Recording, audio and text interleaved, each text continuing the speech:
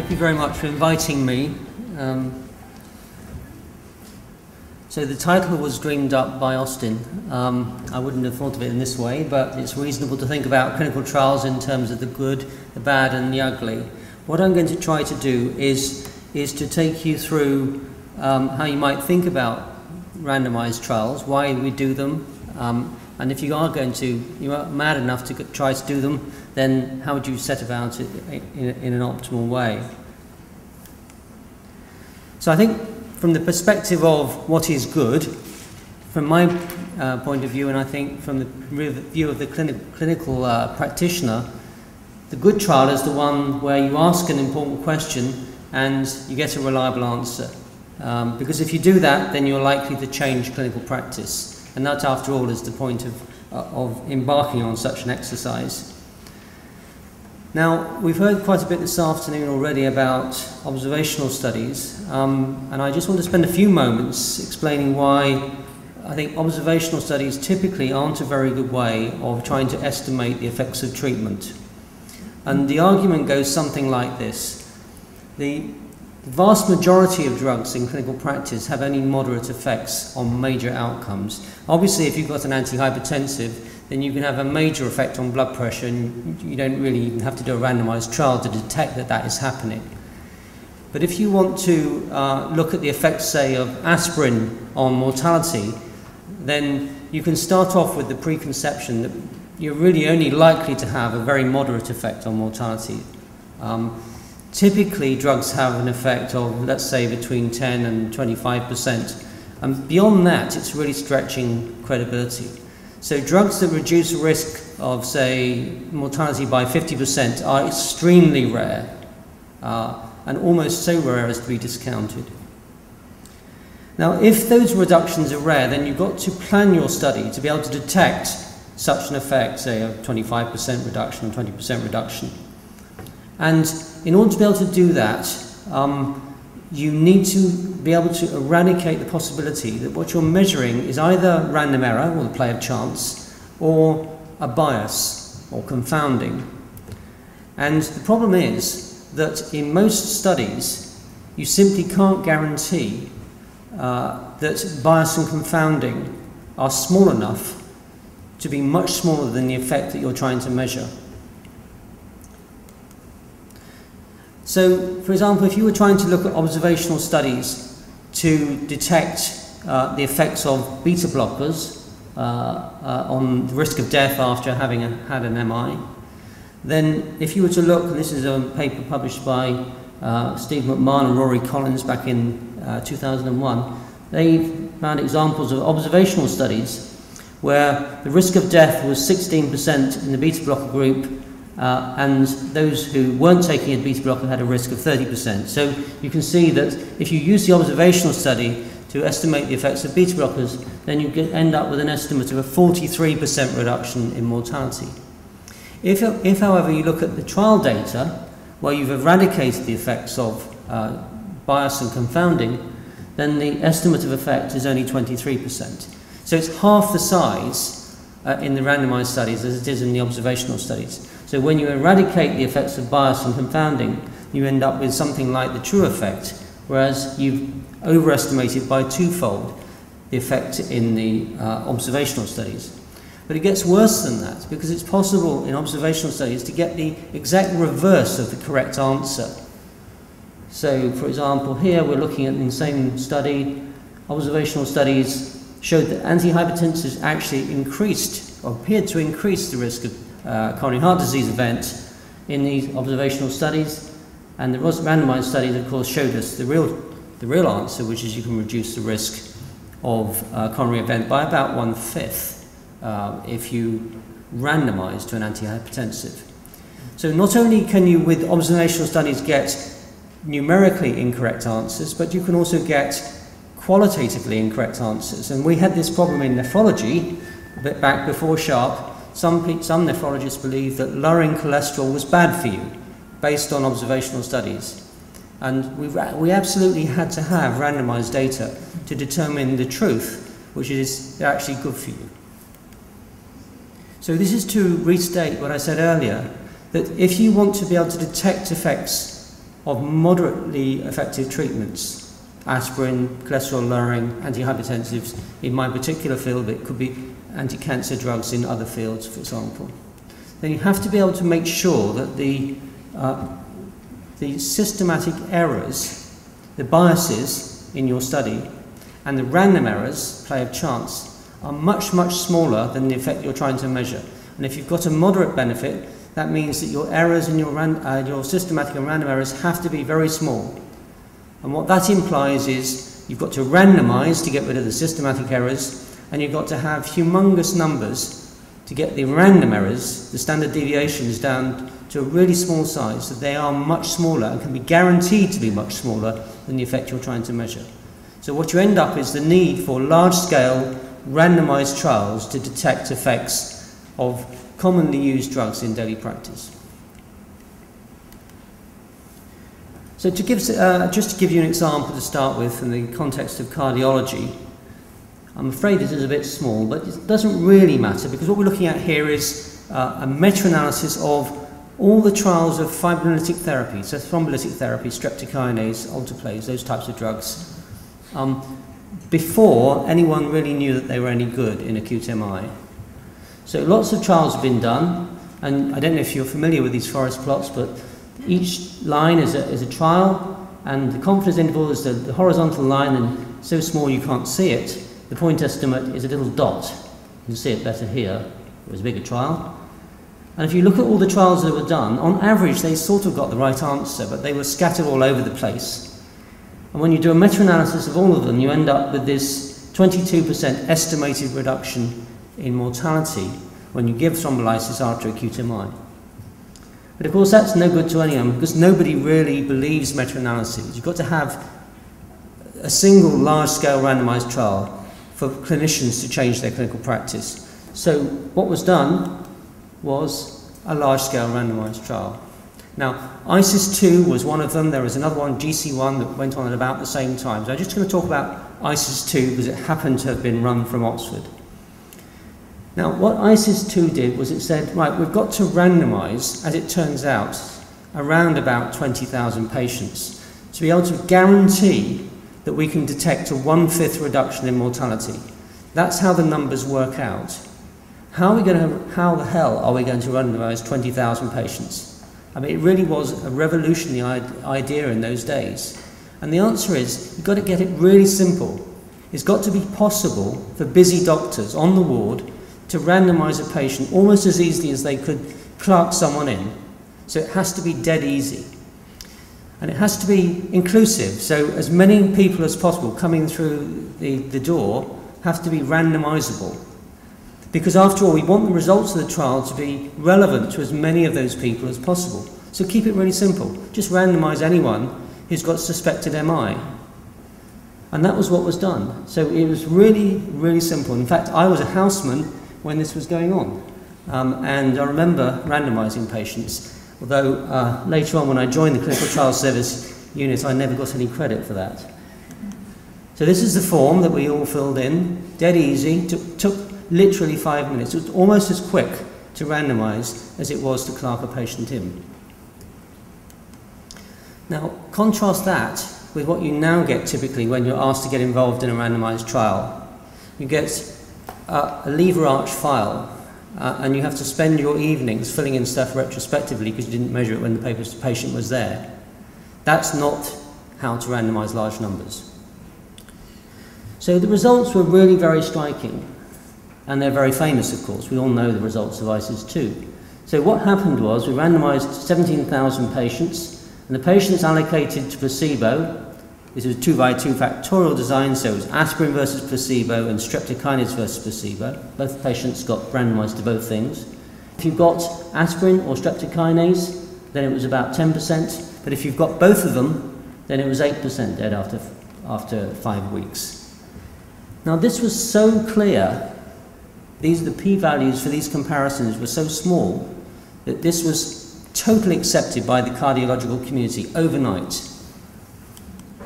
And what happened was, from there being virtually no use of streptokinase early on in the process, in '86, almost overnight after ISIS-2 and also GC1, there was a massive change in the use of streptokinase.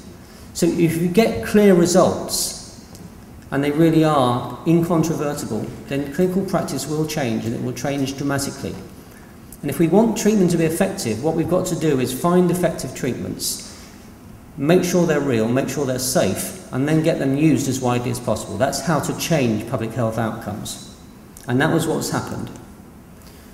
Now, if we look back now and think about all the other randomizations that have occurred in randomized trials in cardiology, we've tested things like beta blockers and ACE inhibitors and so on. There's been a total revolution in care in cardiology. In fact, mortality after acute MI now is more than halved in my period in clinical research practice. So it's really very dramatic. What can be achieved by randomizing large numbers, getting clear answers, and then translating that into mass shifts in clinical practice.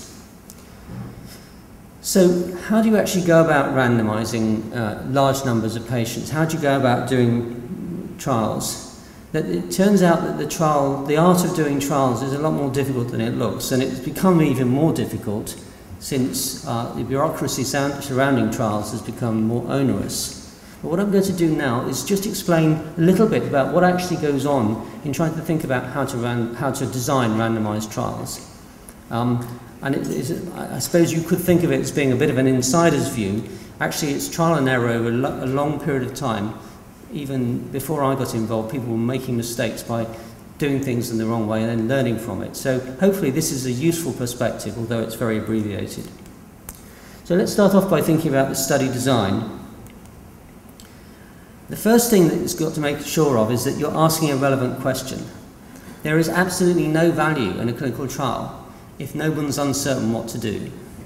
If everybody believes you should be doing things in a certain way, then you'll never be able to randomize patients because no one will be interested in the study. And that might sound obvious, but you'd be amazed how many trials fail to recruit because there's no uncertainty. Everybody's doing things in the same way and they're not interested. So make sure there's uncertainty. And then you need to make sure that there isn't something that's about to happen or could happen in the future that will completely torpedo your trial. So, for example, if the move is towards treating people with a certain drug, then it might be a bad time to start a trial of that drug, because within a short time everybody's going to be using it and no one's going to be interested in randomizing into your trial. So do think about what might happen in the future, and I'll come back to an example of that in a moment. A lot of people, when they design studies, think, right, we've got to design a very narrow population because we want to keep control of what we're doing. But that's actually the reverse of what's really needed. Because in clinical practice, what you actually want to do is to be able to treat as many of patients who are at risk of an event, of an outcome, as possible. You want your trial to be as relevant to as many of your patients as possible. Because if the drug's effective, why not give it really widely? So actually heterogeneity in a trial population is generally a strength. And it's also a lot easier to run trials if you're allowed to put as many of your patients in as possible. So wide inclusion criteria are generally the best way to go, and minimization of exclusion criteria is a much better way to think about it. So typically when I see a list of exclusion criteria, my first thought is, why is this one here? Why this one? What's wrong with having those patients in? Ask yourself the question. Often it's just because trials have always done it that way. It doesn't have to be like that. Think radically. Just rip it all up and start again. Think about how you would really do it if you were starting again. And you can choose your eligibility really using something that we've called the uncertainty principle. It's got nothing to do with Heisenberg's uncertainty principle. It's actually all about just allowing people to put their patients into the trials if they are uncertain what to do. If they know they want to use one or other of the drugs, then of course they shouldn't be randomizing. But if they're uncertain, and their patients are also uncertain, then it's reasonable to randomize. And that actually maximizes all the different types of patients that you could possibly get into the trial. Because if one doctor's certain what to do, you can bet your bottom dollar that someone on the other side of the room will not be certain. They might even actually be certain you shouldn't put a patient on that treatment. So you get a wide variety of different views. Then you have to think about your study outcomes. Well, you want your outcomes to be relevant. So there wouldn't need to be major outcomes that have some relevance to the patient. You also want to make sure that they're potentially preventable by your treatment. It's no good studying an outcome that's got no hope of being modified by your drug, and I will again come back to that in a moment. It's got to be sufficiently frequent that it's feasible to do the study. Obviously, if an event is very rare, then no study, however big, is going to be able to detect an effect of the drug on that outcome. And in general, because event rates are falling in trials, we end up in a situation where we need to look at composite outcomes. So grouping different outcomes together, death or heart attack, stroke, heart attack or death. These are types of outcomes that we typically end up studying. And there's danger there that if you put outcomes together that are moving in an opposite direction, then you end up unable to detect a true effect of the drug. So if you looked at, for example, for aspirin, a bleed or an MI, they move in different directions and you end up finding no effect because you've moved in different directions, got an aggregate of no effect. I'm going to talk about total mortality a bit later, so I'll come back to that in a moment. But I'm going to give you now the example that Professor Stack mentioned, the SHARP study, which we started actually a very long time ago now, 15 years ago, the work for that started. And the question we had was, we had all these observational studies that seemed to suggest that if you had low cholesterol and you were on dialysis, then you were really much more likely to die. And if you had higher cholesterol, which is supposedly bad for you, then you were less likely to die. This was the reverse of what we were thinking was really the case in the general population. And so there was massive uncertainty among nephrologists about how to manage cholesterol. Should they give their patients a statin? And that was the question we were asking ourselves. Now, we realized that we were going to have to do a very large study. And I think it's fair to say that most people didn't think that it would need to be as big as we eventually made it, because they thought, well, these patients are really likely to die. You know, event rates are massive, so we don't need many patients. But actually, that isn't the right way to think about it, as I shall explain in a moment. So to make it really large, we aimed for about 10,000. We kept our entry criteria very simple. So patients just had to have a history of chronic kidney disease. And the way we ensured that was we worked with nephrologists, because nephrologists look after patients with chronic kidney disease. And generally, if you haven't got chronic kidney disease, then you don't get to see a nephrologist. So we recruited through renal years. That was the first thing. And then we had very simple entry criteria. For men, had to be their creatinine has to be more than 150, women 130. Or they could be on dialysis. And it was as simple as that. We didn't mess around with measuring GFR or anything like that, because we didn't need to. That was an unnecessary thing to do. We had to keep it simple. We then asked our recruiters to keep patients over 40 years of age, because we wanted to have a high enough risk that the events would actually happen in these patients. And this is an example of future-proofing. We excluded people with a history of MI or coronary revascularization. Why did we do that? Because the move at that time was for wider use of statins. And people who had a history of coronary heart disease were increasingly being treated with statins. And it was only a matter of time, we thought, before kidney patients who'd had a history of MI would get treated with statins. That was the way things were moving. And if that happened and they were in the trial, then that would tend to reduce the power of the study. So when people drop into treatment during the trial, they reduce the power of the study to detect an effect. So right from the very beginning, we agreed in the steering committee to exclude patients with a history of MI or coronary revascularization. Not everybody agreed with that in the steering committee. Some people were quite happy to randomise, but that's what we did. Now, this looks a bit complicated, and I'm probably not going to describe it in great detail, but just essentially look at this. We had 9,500 patients, roughly, randomised, and we randomised them between two groups, mainly. The combination of ezetimibe and simvastatin, that was the cholesterol-lowering group, and the placebo group. But we did also include, for 1 year, a three-way randomisation. And we did that because some people said, well, if you randomise to a combination of ezetimibe and simvastatin, ezetimibe is a cholesterol absorption inhibitor, then if you have any problems in that group, you won't know whether it was the simvastatin that caused the problem or the ezetimibe. So to counter that, we did a three-way randomisation to start with. So if there were any problems in this group, we could say, well, if we compare with simvastatin alone, we can find out if it was ezetimibe that caused it, and otherwise it will be the simvastatin. In the end, there weren't any problems with ezetimibe, and we didn't need to have done it, but we did do it. What we didn't show in this trial, and we could never have shown in a million years, is whether adding ezetimibe to simvastatin adds benefit, because there simply isn't enough power to do so, and it wouldn't have been possible in nephrology to do that. Of course, people want to know the answer to that, but this trial couldn't address it. So the next question is, what type of primary outcome should we have in this trial? And it turns out the question is more interesting than it looks. Okay, you know that patients die from cardiovascular disease, but it matters what type of cardiovascular disease patients die from if you're designing your trial. But when you look at the types of deaths from cardiovascular disease in dialysis patients, the lower half, the colourful bit, is cardiovascular, but only the blue segment is actually acute MI. All the rest of it is sort of heterogeneous. It's cardiac arrest, arrhythmia, other cardiac causes of death. Patients often die suddenly. We don't know what the hell they're dying from.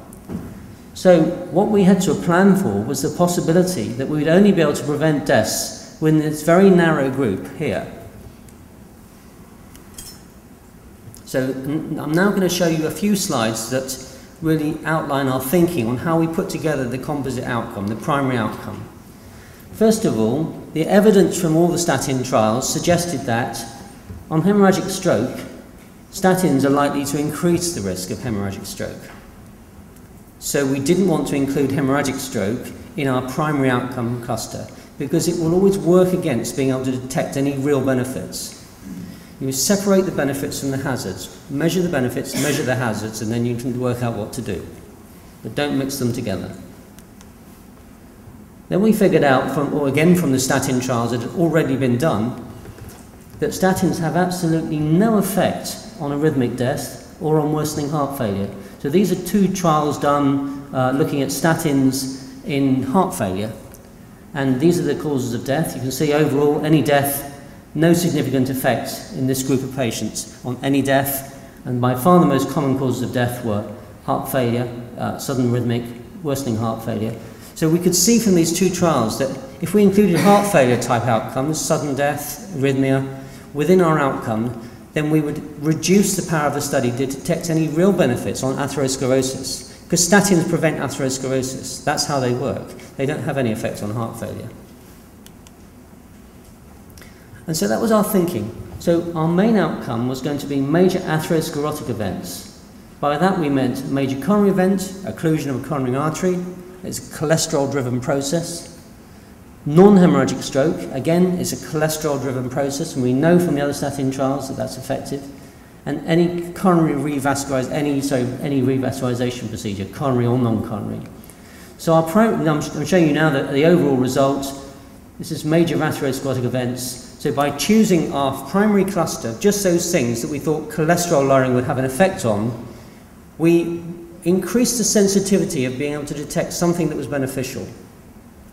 It's not that we didn't want to measure the harms, we did. We just didn't want to mix them in with the benefits so that we could no longer see what the benefit was. We excluded people who had other cardiac causes of death or hemorrhagic stroke, and so if we looked just at those two things, then there was no effect. It's sort of a rationale for splitting them in that way. When you look at them all together, it's still beneficial, but the idea was there that you had to separate the benefits from the harms. I know people complain, now SHARP doesn't show any reduction in mortality. Well, SHARP could never have shown any reduction in mortality. And this shows you why. When we look at all the different causes of death in all the randomized trials looking at statin therapy, this is the meta-analysis that was mentioned earlier. We've got all the trials of statin therapy, we've got all the individual data, and then we crunch the numbers. And what we've seen is that statins reduce the risk of cardiac causes of death coronary more than other cardiac causes. They have an effect on ischemic stroke, but it doesn't have much of an effect on mortality, and then has no effect on non-vascular cause of death.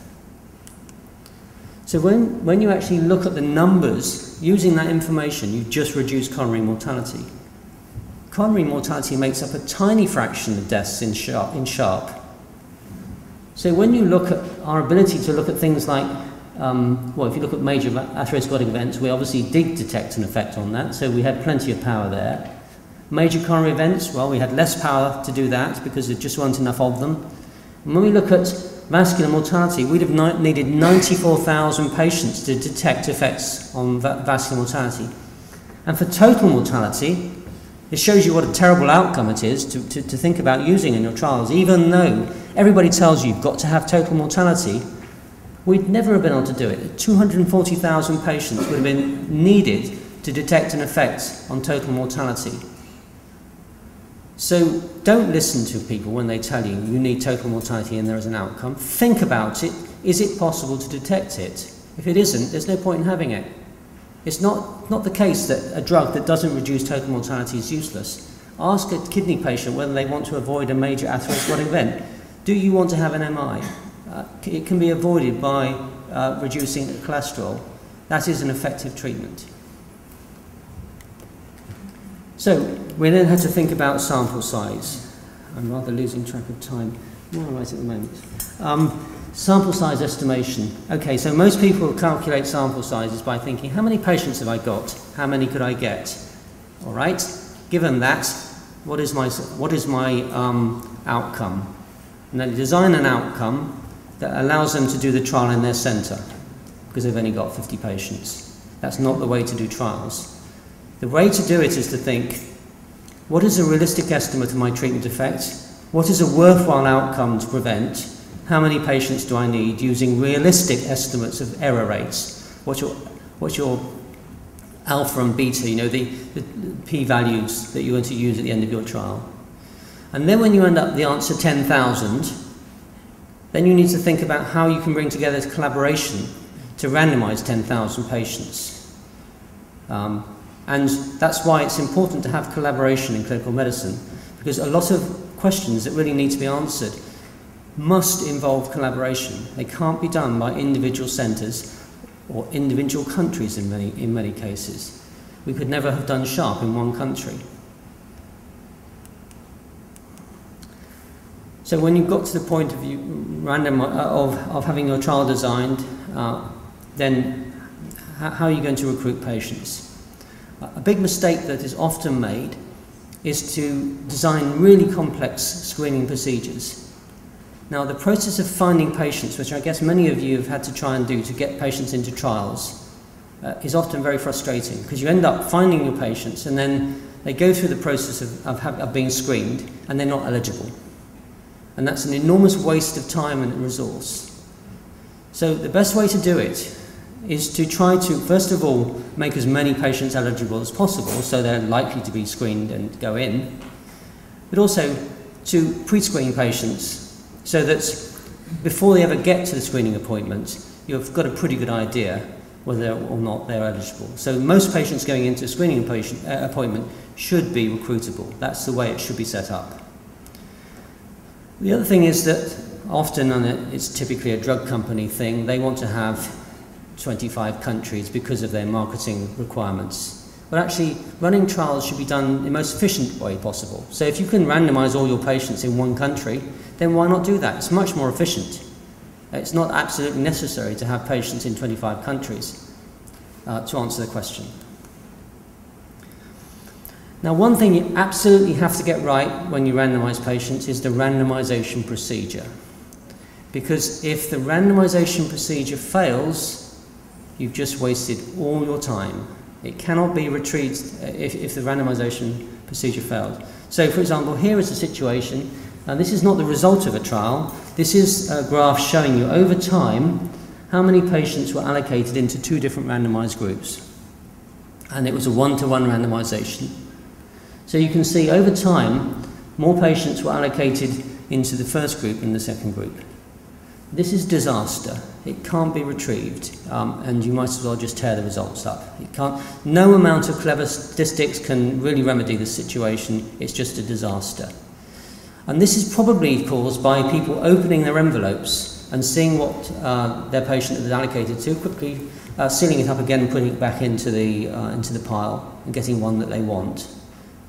So randomization has to be done securely, using a computer preferably, to make sure that the allocated treatment is the one the patient actually gets offered. Do remember that. It's the bad. I've only put the bad on one slide, and it's a really bad situation that's got to be avoided because it's such a waste of time and money. Now, compliance is important. Of course, there is non-compliance in trials. It's perfectly reasonable to expect that some patients will choose not to take their treatment or can't tolerate their treatment. But we can do some things. But non-compliance does reduce the power of the study to detect an effect. And so from our perspective, it's not helping us to discover whether treatments actually work. And that's the purpose of trials, to discover whether there's any effectiveness. We can work out how effective later on, but we've got to be able to detect it first of all. Now, the first way you can do it is by having a run-in period. Now, lots of people don't take their drugs because they just simply don't like taking drugs. And you don't want those types of patients in trials because they prevent you from being able to detect real effects. So during a run-in period, when people are often given a placebo treatment to take, you can find out whether people are really committed to being in a trial, whether they're happy to carry on taking the trial drug long term. And if they're not, it's better that they're not involved. Better for them and better for you. And then in the trials, avoid allowing dropouts and drop-ins willy-nilly. So if a patient wants to drop out, why not talk to them about it? Why not understand the reasons why they want to do it? And often, if they've spoken to a doctor or to a nurse about it, they're happy to give it a go. They may have concerns that are completely unrelated to the drug. So it's really your job, when you're running the trial, to try and keep as many patients as possible on their allocated treatment. Then you've got to make sure that you capture all the outcomes. And you do that in an unbiased way. So it's no good, for example, treating one group differently to the other. Everybody's got to have their outcomes ascertained in the same way. And you've got to make sure you don't lose patients. And a lot of effort now goes into trials, making sure that we remain in contact with the patient. We know what is happening with them all the time. And we don't just accept it if they stop contacting us or we can't get a hold of them. We have multiple efforts to get in touch with them. I'm not going to do that. Right, so the next thing I want to talk about is monitoring, because monitoring is an enormous sink of time and money in trials. And this is the process by which we send individuals to a trial site to work out whether the trial is being done properly. And typically what happens is the monitor pitches up, things haven't been done properly, so they spend the next 2 days filling in the forms as they should have been filled in. And that is not, we believe, the purpose of monitoring.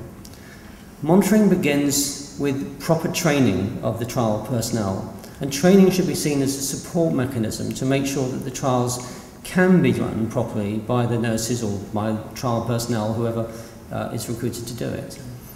And it's a joint effort between the coordinators and the trial personnel to design systems, first of all, that allow patients to be recruited reliably and followed up reliably and easily, efficiently. And it's something that we spend a lot of time doing now in Oxford, to try to make it possible for trials to run smoothly. By design, we design trials in a way that is easy. And we don't send monitors to sites in general. We do a little bit, but in general it's when we identify that there are problems. So we engage in something called statistical monitoring of data, where we actually look at what is recorded, and it might be difficult for you to see this, but by recording all the data electronically, we have real-time information about, for each site, and this is an example of a trial that happened to be the Thrive trial, where for each point is a site, and the outliers are in colour. So on SAE reporting, we had some outliers in these colours. Visit duration, because we had an electronic recapture system, we had the time stamp of when the patient came in and when they went out. So we could tell if somebody only took 2 minutes to see their patient. That was something we could detect. Or if they took 3 hours to see their patient, we could see that too. And so by having these different dimensions of quality, we were able to send our monitors just to those sites where there are problems. And we don't send them as a sort of punishment, we send them as a way of supporting the sites to help them to do the study properly. And then we have a very important factor in randomized trials, and that is making sure that there are no post-randomization withdrawals. That's absolutely deadly for study power. If you have people withdrawing from the studies, you kill the study power. So these different ways of avoiding it, just keeping it very simple, only recording key study outcomes, reducing the work for the site personnel. We don't collect blood in everybody. We don't need to. If you've got a 10,000 patient study and you want to detect the cholesterol difference between 5,000 allocated statin and 5,000 allocated placebo, you don't need all 10,000 to do bloods. You only need a couple of hundred. So why do blood in everyone? You don't need to. It's expensive and it's time for the staff. So just do it in a random subset. So these are ways in which you can think about how to do the study more efficiently and keep the costs down. And then you can use health record systems. In countries where we've got centralised health record systems, they can be used to collect data. And they are often a more efficient way of collecting data than asking the study personnel to do it. So then we get to the point of reporting the study, and I'm just going to really talk about one thing, because one thing causes more trouble than anything else put together. And that is subgroup analysis. And when you're in the lucky position of being able to write up your paper, there'll be loads of people who want you to do various subgroups because it's mechanistically interesting. Now, you saw this power calculation for SHARP. Even with 9,500 patients, we had adequate but not great power to detect the main study result. We did not have power to look at lots of subgroup analyses. Subgroup analyses may be unreliable. So to convince you of that, I'm showing you a very famous subgroup analysis that was done when we wrote up the ISIS-2 study. So I showed you this earlier. You saw a very clear result, aspirin versus placebo. So that's the overall result, 800 versus 1,000. That's the p-value. Everybody very convinced that aspirin reduces vascular mortality. But the Lancet, the story goes, the Lancet editor, when he saw this paper, said, I just want you to do some more subgroup analyses. And the authors said, well, actually, there isn't, even with this result, there isn't great power to look at subgroups. And eventually, the authors, being who they were, agreed with the Lancet editor, well, we'll just add one more subgroup, but we're not going to tell you what it is. So you can go to the paper and you can see this. They did a subgroup by trawling through all the star signs of all their patients, and they detected that actually, if you were born under Gemini or Libra, then aspirin was not beneficial. And this was done by just looking at different combinations, okay? And you can see, even though it's a sort of whimsical example, you can see how you can generate apparently meaningful findings from meaningless results. And although that's a sort of frivolous example, there are examples in the literature, many, many examples, I'll show a few now, where similar things were taken as real because some people had a theory that it might be the case. And unfortunately, what happens is it turns into clinical practice, and it's rubbish. It's just garbage. So here's an example. The GC2 trial showed that there was no apparent effect in people who had no previous MI of treating with thrombolysis. But later on, when the ISIS-2, a few months later, when the ISIS-2 study reported, it showed that the truth was that there was a benefit in people with no previous MI. So luckily, there was a second study that showed that this first study was wrong. But this is an example of a subgroup. It seems perfectly reasonable as a subgroup, but it is a subgroup. And unless it's been pre-specified, and it's only one of a few that have been pre-specified, it's liable to generate nonsense. Here's another one. And this one did result in regulatory action. This is the Plato trial, looking at ticagrelor versus clopidogrel. Overall, the result was very clear, 9.8% versus 11.7%, but it appeared not to be effective in North America. So did the FDA like that? Not particularly. But this is a nonsense analysis. There's no reason to think that this would be, no reason to pre-specify that you'd expect it to be ineffective in North America. So these types of subgroup analyses are enormously damaging. Sorry to go on about it, but it's so important to make sure that we don't end up harming patients by excluding some who would really truly benefit. I'm not going to do this, it's just a bit mathematical, and I'm probably running short of time. So I think it's very important that we do avoid on-treatment analyses as well. This is where you just look at the patients who actually got the treatment. It's a non-randomized analysis, and again, it's something that causes damage to patients because it results in misleading findings. And here's an example of where you just look at people who complied. Now, if you look at people here allocated to clofibrate in the coronary drug project, you can see that good compliers did much better than the poor compliers. So this must be an effect, surely, of complying with treatment. Well, actually, no, because you see the same for placebo. 15% taking placebo did well, 28.3% on who were poor compliers. So this is a very good example of bias when you do analyses in a non-randomized fashion. I got to finish with the ugly. I struggled a bit with this because of the title that Professor Stack gave me. I knew I had to find something ugly about clinical trials, and I found this. This was a title of a paper just recently published, The Good, the Bad and the Ugly Red Tape of Biomedical Research.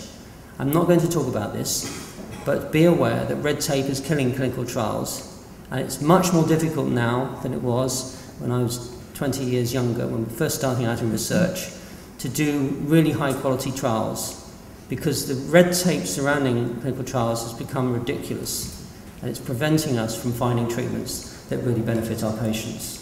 So that's my summary. I'm very happy to answer questions if there's any time, and thank you very much for listening.